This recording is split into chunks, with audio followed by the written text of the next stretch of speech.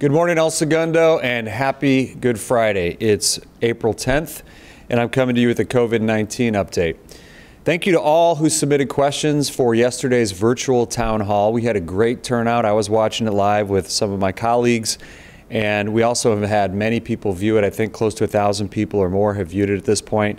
A link to view the recording of the town hall can be found on our city's website, elsegundo.org, also on YouTube and Facebook. We had the Chief of Police, Chief of Fire, City Manager, Lieutenant Lehman, and Randy Collins, our Emergency Services Director, leading it as moderator.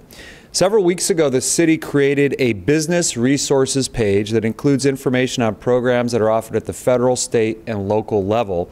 And you can find more about that at elsegundobusiness.com. So go there for any information related to business resources. Again, that's elsegundobusiness.com. One thing we'd like to clarify is that all building inspections are continuing to be conducted, including residential projects. The city is utilizing new technologies where we can, and inspectors are using personal protective equipment and social distancing. Links to all of these resources and the most current information is available on the city's website. Again, that's elsegundo.org. Governor Newsom announced the launch of onwardca.org. That's an initiative to get California workers displaced by COVID-19 back to work as quickly as possible. The website asks a series of questions to specify location, skill set, and wage preference, and then matches are made with open job listings throughout the state of California. Open jobs are listed as well.